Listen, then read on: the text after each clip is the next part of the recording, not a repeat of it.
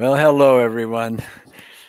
Interesting topic today. In fact, it's one that just about everybody who walks into the optimal EFT unseen therapist has some confusion about. Okay. And that has to do with the earlier part of our process where we recall a loving moment. Now, many newcomers tend to think, oh, recall a loving moment. I'm going to be recalling, I'm going to be inviting God, the unseen therapist, and they somehow think I've got to do this right. I got to do it right, or it's not going to work. It's not going to work. Okay, they need to have a Hollywood moment, or it's not going to work. No, we're going to talk about that with my special guest, Mary McGrory, who I'll bring on in a second. Mary is one of our very accomplished students of optimal EFT, is very familiar and uses unseen therapists a lot, involved in many of our practice groups and so on. So let me bring you on here a second, Mary. There you are. Say hello. Hi. Hello, everyone. Hi. So you and I, Mary, have talked about this topic before, even a few minutes before this recording is going on. And let me ask you, to recall a loving moment as you begin into our personal peace procedure is called. It's described in my book, The Unseen Therapist, which, by the way, you can get a link to. It's in the essential links below this video. Do you need to have a Hollywood moment? Do you need to, what do you do in this regard? Well, I'm quite a simple person, so I really like things when they're simple, and I can see how that could be difficult for people imagining that they have to have, clouds and trumpets and everything before it's perfect. But there is the danger. The rabbit hole of looking for the perfect loving moment is actually going to prevent you from getting there. So by keeping it simple, I'll give you an example. My two sons, who I have been practicing optimal EFT with for the last 4 years, and EFT for the 10 years prior to that, when I introduced the idea to them that they had to connect to a loving moment, I just said, it's to wake up a feeling of love in you so that you can sense the unseen therapist. So we came up with the idea of remembering one of our cats who died a few years ago, who was called Hiccup. And Hiccup was a great character, a beautiful cat and very loving. And they both are, Miss Hiccup.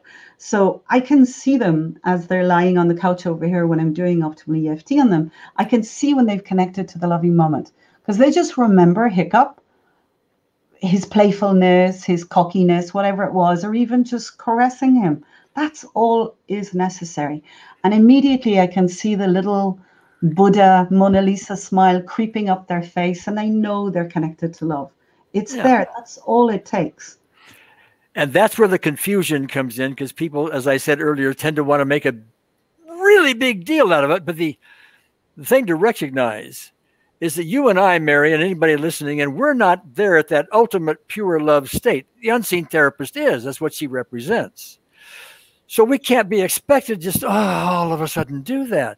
That's something we're working towards. So the whole purpose of that little recalling a loving moment is to help align ourselves with the pure love of the unseen therapist. She's always listening. She's always guiding. The problem is we aren't listening. We got our ego going on too many and all these different things that it does, or chatter, et cetera, et cetera. So we're basically saying with this process, we're recalling a loving moment. Unseen therapist, we're aligning with you. We're going to listen, okay? We're going to give you a specific event. We're going to give you something to work on. Please do so. And we're going to listen now, okay? That's all that is. It's a very simple thing. I want to say it one other way, if I can. If you have a headache, let's say, you might say to yourself, oh, the headache, it's an 8. Oh, it's a bad headache. I think I'll take an aspirin. All right. So they swallow an aspirin. And the only way you know the aspirin worked is that a little while later, after you swallowed the aspirin, your headache is better. That's how you know it worked. When the aspirin was going down, you didn't get angels and harps and Hollywood moments and all of that. It just went down. Okay. And you waited to see if you got a result. No Hollywood moment, an aspirin, you swallowed it. Same thing here. People tend to think that maybe they think this with you too, Mary, I don't know. That because I'm experienced here, that I am getting Hollywood moments all the time. I don't get a Hollywood moment. No, I bring an unseen therapist. We lay something on the table for her. We check it out later on to see if we were an 8, are we now a 2 or a 0 or what? We check it out. That's it. Now, is yours any different, or do you get Hollywood moments? It depends. And honestly, I must tell you that sometimes if I'm right in the middle of something that's difficult to work on and I'm being charged emotionally, then to connect to that loving moment can be challenging. Sure. So personally, I came up with this idea that it just kind of happened naturally. I found a photo of myself. Somebody sent a photo, a group photo, and I really liked the way I was looking at the camera. There was some kind of, I'm only like about 9 or 10 in the photo. There's some kind of spark of merriness in there, we'll say, okay? And I blew up the photo, made a couple of copies and put them in discrete locations around my house so that as I'm going through my day, if something's bubbling up, if I'm about to fall down some rabbit hole of negative thinking and whatever, I can just find the photo, look at myself, and it's a photo of me as a child.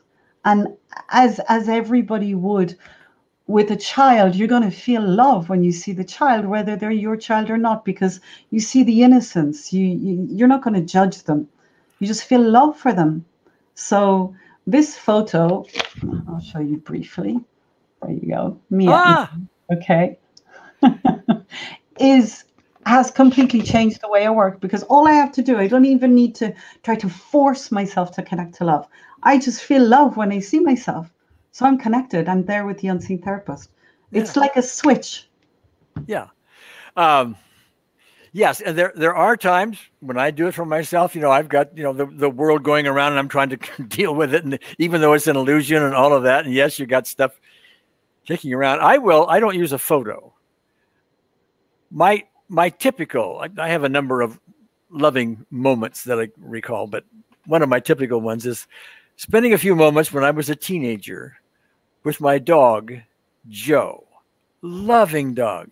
Joe and I connected so nicely. I mean, I'm even feeling a little bit, Joe now, okay? Love my dog, Joe. But that's all that is. It's not a lot of bells and whistles. It's just that no. I want to align. See, we're dealing with a very powerful part of ourselves, being the unseen therapist. We're just not listening to her. And this is a place you can do it with a photo. Other people with a loving moment. Could be a dog just licking you in the face. It could be a happy moment watching a movie. I mean, it could be all kinds of happy, joyous, loving type things. Just a moment. Simple. Simple is the word. Keep it simple. The more complicated, we can get carried away trying to make it all perfect and everything, and then that opens us up to failure. And then we're going to feel like the danger with failure is that we can actually say to ourselves, oh, well, that's it. I can't do this healing now because I can't do the loving moment. So that's no good. I'm not good enough. So it's a vicious circle, Sure. So we're going to stop ourselves at the first gate and use that excuse, then that's a pity. That's a great pity, because it does not have to be complicated. It can be so simple, And nonetheless, it's my experience. People will still, it's like they're conditioned, where our culture and so on, we got to do this magical thing. But once they realize how simple it is, and they get rid of this, get the magical, because they will fail if they try to get that magical thing. My goodness gracious, very few people are really ready for that. Okay. Yeah. I don't get it myself. Okay. Even though I've had a grand spiritual experience once upon a time, when I'm doing an unseen therapist session, it's like I'm swallowing an aspirin. Okay. Same kind of thing. Same kind of thing. So yes. Simple. But I want to emphasize again, if you want to make it complex, that's up to you, but you're so likely to get, I can't do it, I failed, this won't work for me, which is the exact opposite. It is so simple. She is so powerful and so ready, and she's part of you. You're now beginning to listen. And once you've begun to listen, then you can listen more and more. And next thing, your listening turns into forms of trust, and then big trust, and on it goes. Okay, so anyway, Mary, anything more you want to say about that? Oh, yeah, I'm not finished. Well, get comfortable.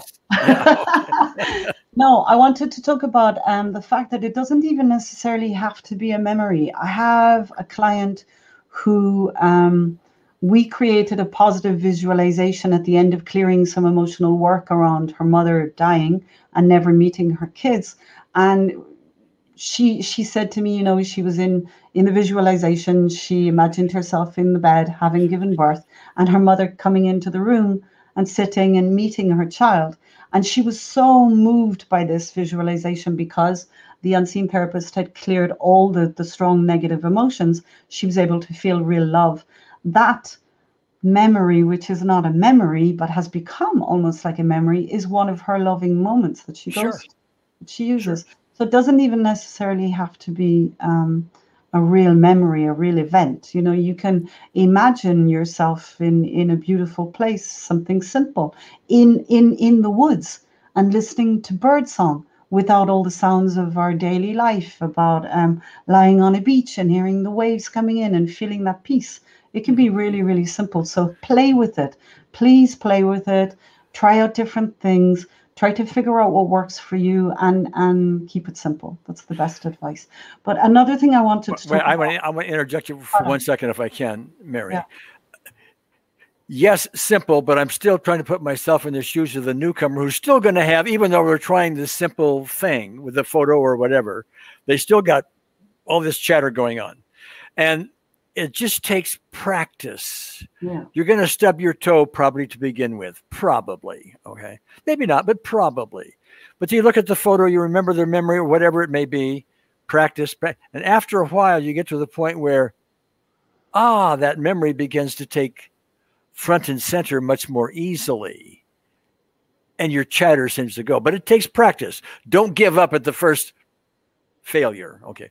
I'm sorry, Mary, please go ahead. No, you're grand, because that helped me to remember, actually, in the beginning. I remembered as I was trying to figure out what exactly am I supposed to do here? Am I doing it right? And all these doubts that were coming up.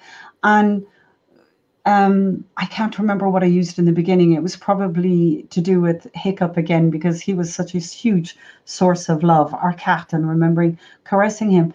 I would naturally feel a softening in my chest, you know. I would feel like, again, nothing dramatic, just a kind of letting go, just the sweetness of the memory made me soften in some way. Again, not a huge dramatic experience, but a softness. And that for me has become the kind of sign, if you like, that, okay, I'm there, I'm connected, I'm in a state of love, and the unseen therapist is here with me, you know? Well, I would point out, yes, and that connection is nice, but I would also point out that connection, however mild you may describe it, not even that is really required for results. Just recall the loving memory, whether or not you get these soft feelings. Oh, okay, yeah. Just recalling the loving moment is typically enough just to open the door, and here we are. Okay. Yeah. Unseen therapist just wants to know you're listening. Okay. And that's, in the simplest sense, that's what we're saying. Go ahead. The way I look at it is like it's something that you would use at the beginning of a healing session, or after you put everything on the table that you want to work on. I think it's a very good time to connect then, because what we're putting on the table can be very traumatizing emotionally, sometimes can be very disturbing, you know, sometimes, and we can be upset. And by stopping and connecting to a loving moment, it's like you make a break and then you connect to love in some sense, or you're moving away from the story itself because it's already being put on the table. and it allows you to reconnect to yourself, to your own power. Sure. And that's and to your own self-love, because I think that's what's happened to me, for me, with using these photos of myself, that it's also another advantage. I have developed more and more self-love for myself, because as I'm dealing with, you know, difficult stories that I want to heal and stuff, I connect to myself every time. I don't need to have another person. I can do this on my own. Sometimes I really need a professional to help me, one of my colleagues for sure. But that reinforces my own sense of self-love, which reinforces my own sense of the unseen therapist as well, you know. And another time I wanted to mention that we use it is within the groups, because I'm connected to at least 4 different practice groups at this stage now: Monday, Tuesday, Wednesday, Thursday. Then on the internet, when you say practice groups, for those who are not familiar with that, within our course membership, there's the ability to join with other members and have practice groups where you meet once a week or so, and you're in 3 or 4 of them. So go ahead. Yeah, 4 now. And it's just fantastic. It's amazing. We connect and we help each other to heal and move forward and to learn, and it's a safe space where we can all talk about things that are not usually talked about, and it's there's a lot of love there. It's really beautiful. I've met some beautiful, wonderful people through these groups. Thank you for setting up that idea. So sometimes when we get to the practice group, some of us have been running in, rushing crazy into our day, or it depends on what time of day which country you're in. For me, it's in the evening. And you know, you can be a bit frazzled and your thinking is scattered, and it's a wonderful way to begin the group. You just reconnect to the unseen therapist, reconnect to love, and I disconnect. This is what's important. I disconnect from my day, from the scattered thinking, and I just move more. It just happens naturally, as you said, practice, practice, practice. You know? And sometimes I'll do it during the day. If I notice one of my pictures, I'm not even working on anything. You know, I can like wink at my picture or just send love to her, and it's a little kind of mini flash of love, and it's practice again. It doesn't always necessarily have to be in a healing situation, you know. Sure. Okay, more, Mary, or are we? No, that's great. Thank you. Okay, really enjoyed that one. So we're going to draw a curtain for now, but before everybody goes, you might want to notice that underneath Mary's delightful video is her name and her email address. And so she's willing to speak with anybody who would like to talk with her more about this or anything. And if you can't read it well, I'll say it to you: tranquilatLast@gmail.com. See, now that's giving me giving you a plug, Mary. How's that? Thank you. It's the name of my professional Facebook page as well, Tranquil at Last. So if you want to go and read some of the stuff that I've worked on, thank you, Gary. All right. Okay. All right, everybody. Till next time.